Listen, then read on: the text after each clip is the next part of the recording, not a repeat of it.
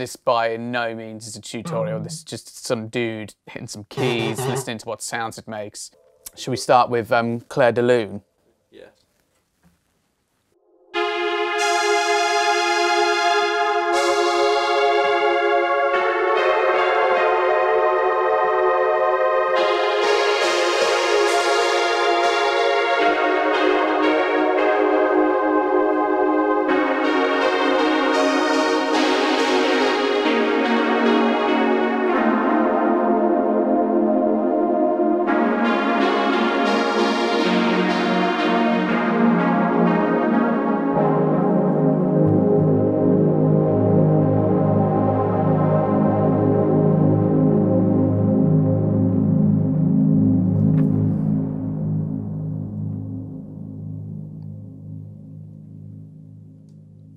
Hello, and welcome to Get in the Mix. Yeah, it's Elliott at Get in the Mix. We've got some new goodies in today. It's new for us. Novation Peak 8-voice hybrid synth. It's pretty cool. So you've got your Oxford digital oscillators, and then everything else is analog, apart from you've got your digital effects as well. Lots of modulation capabilities with this little bad boy, but today we're just going to run through the sounds. Yeah. Just gonna kind of have a little run through and see what it's capable of. So yeah. Did you just zoom in on my face? No.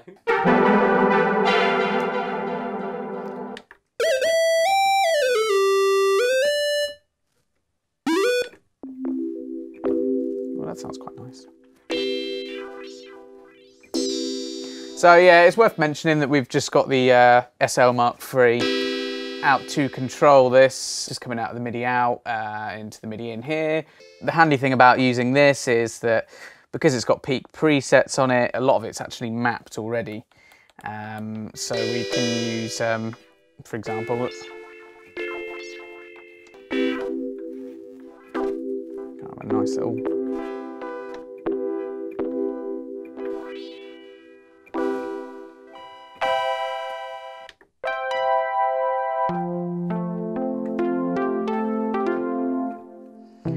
It's worth noting that the effects in this thing sound really nice. A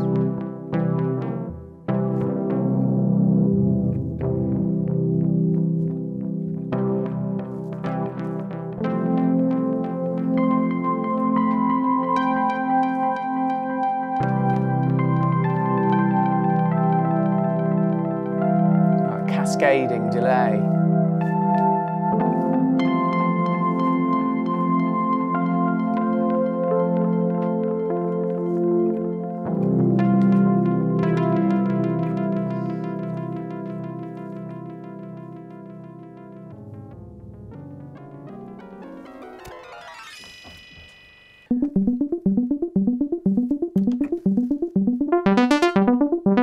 Just a nice little saw.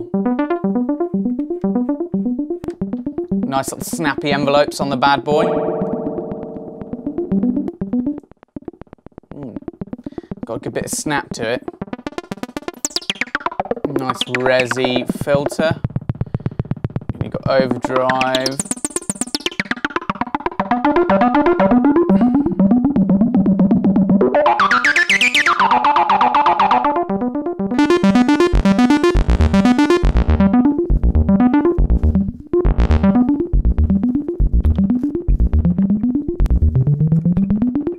No idea what I've just done here. I put latch on, and now it won't stop. Just adding another note.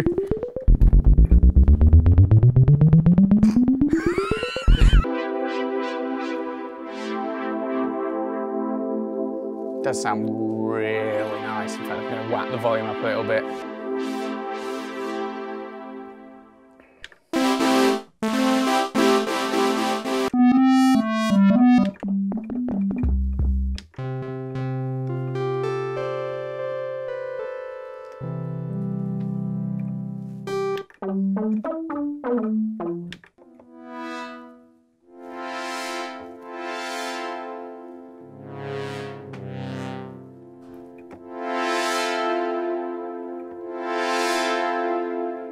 It's got a really, really lush reverb.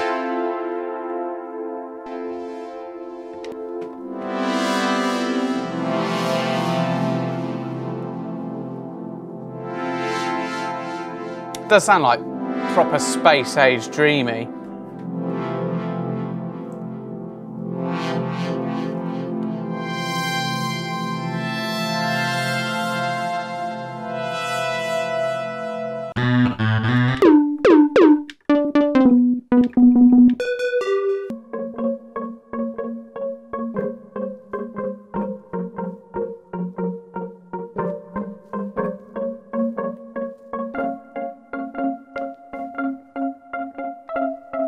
Ooh.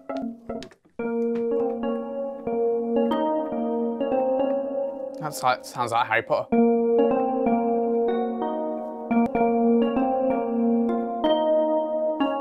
Nearly!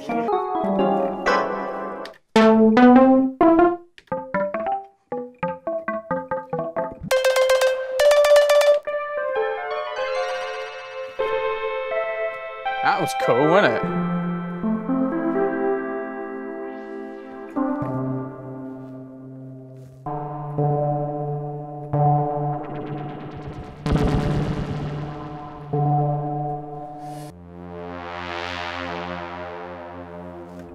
I wish I knew how to play the, what is it?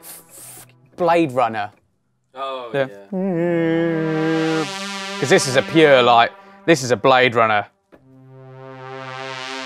That is a Blade Runner. In fact, it wouldn't even surprise me if the patch was called Blade Runner.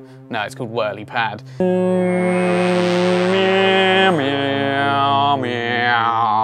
That would be sick though, if I could play it, but I can't play keyboard. It's quite harsh, that.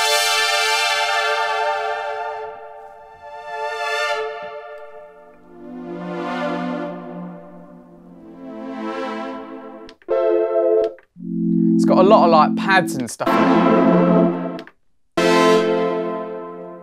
Just trying to work out how you get down to the different... Ah, that's quicker.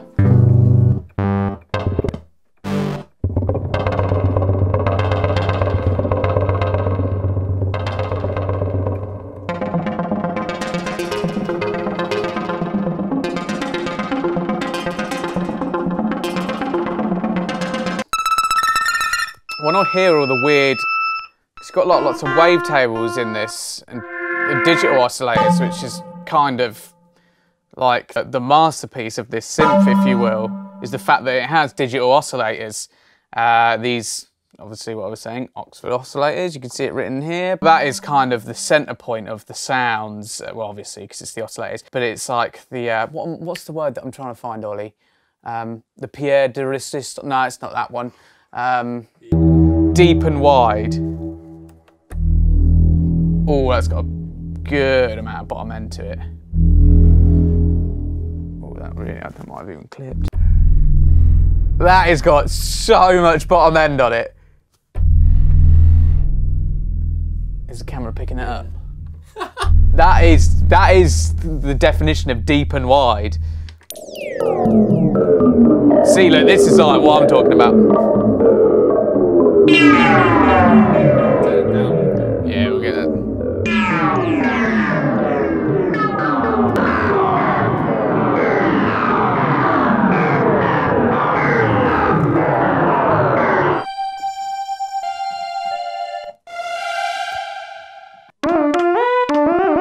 Discotheque.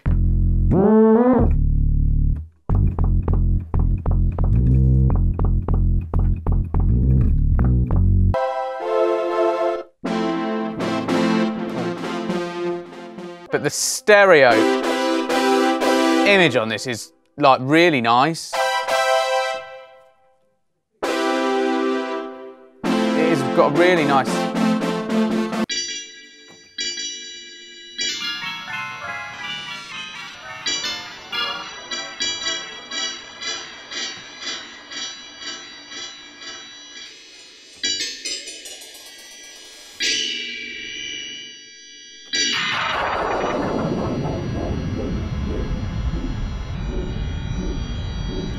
That's massive. Bypass that.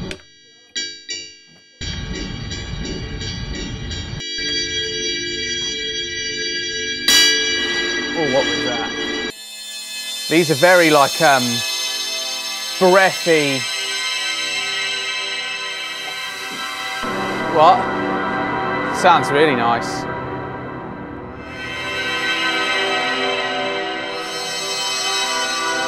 See, this is where these sorts of oscillators can really just expand the sonic possibilities of synthesis over just traditional synths that have just your normal analog waveforms, which this has as well, but it's got a bunch of other stuff as well, which makes it super cool.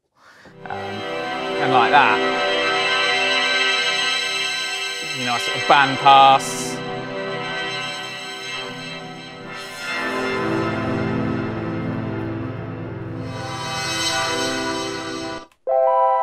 This one is called Filter.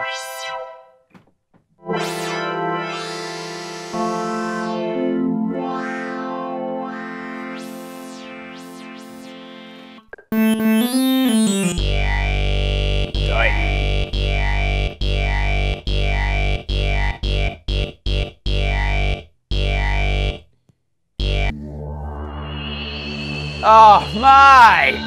Mate, listen to that. That is one note. That is one note. That sounds insane. For one note, anyway. Let's try a chord. Nice, my favourite chord. Oh, yeah. Glassy pad, that is. That's a glassy pad. I like that. Sounds really, I really do like this. Nice brass.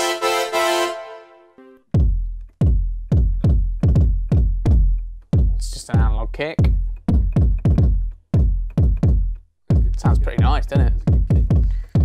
Obviously doesn't matter where you play it on the keyboard. Keyboard tracking, but it is a nice kick.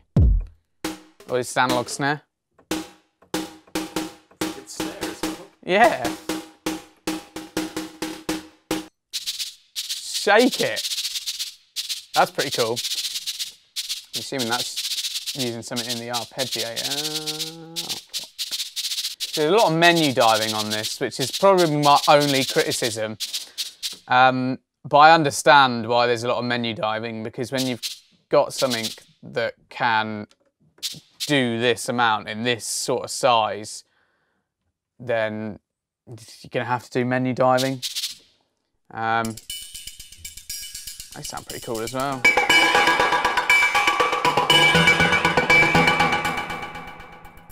I guess once you get your head around the whole menu dive part of it,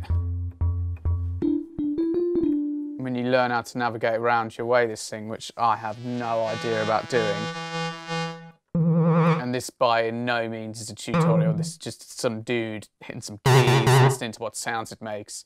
Your stereotypical guy that walks into a shop and hits a note and plays with the filter cut off. It's basically me. But I can imagine when you sit down and spend some time with this and learn how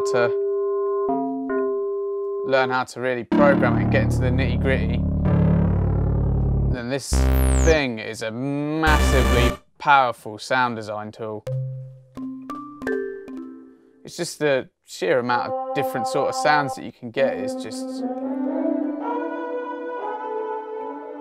it's just really nice. Just really pleasant to listen to. No Samples EP. This is an old bottle. I was assuming that was probably going to be the end of the bank. So let's see how many banks we've got. I'm assuming it's probably going to be, yeah, 4 banks of 127. So there is a lot to kind of wet your lips with out of the box. What? Yeah, wet your whistle. Wet your whistle? Yeah. Is that what it's supposed to be?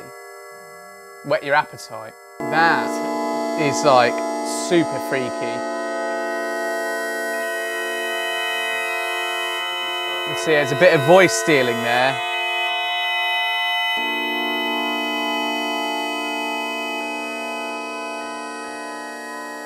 The thing with the voice stealing is something that obviously you can't get around it. It's 8 voices, that's why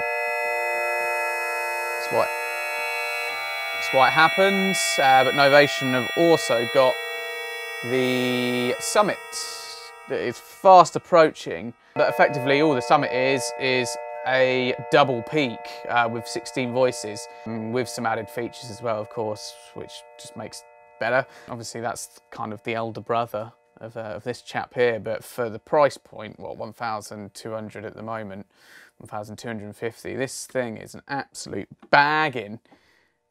The sounds it can do, it's just, I mean, you could just have this one synth and you'd be able to make complete whole productions. It's got every sort of sound that you could possibly need. My only criticism really about this is the fact that it's 8 voices, which isn't really that much of a criticism, and the menu diving.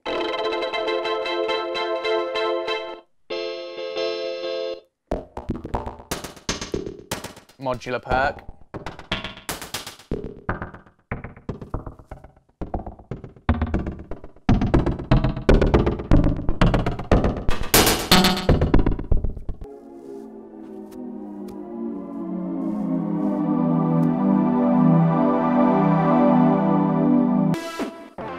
So yeah, this synth really is defined by patch 52 on Bank B. It is an absolute bad boy. I absolutely love it. I think it's awesome. My only criticism, obviously, the menu diving, but it's something that you'll get used to. It's really solidly built, nice wooden end cheeks, more than enough connectivity on the back of it as well, which is something that I haven't really spoke to, but I know you've obviously got your in, out and through. No wobble in these pots whatsoever, which is something that you do see on... I've seen it on some quite expensive synths. I'm not going to name drop anyone specifically, but it's really solidly built machine and I really highly rate it. So this is actually my last video ever, so you're never going to see me ever again unless by some divine miracle I'm asked out of the goodness of getting the Mix's heart to come and hit a keyboard pointlessly again. As moving on to new ventures. It's been a pleasure, been a great year and 7 months. It's awesome to sit down and obviously get the opportunity to play with this sort of stuff. Again, if you want to come and play with it, you can obviously come to the store. It's something that you've got to come and have a go with. So yeah, cool. Thank you very much. It's been a pleasure. Time to say goodbye. La, la, la, la, la.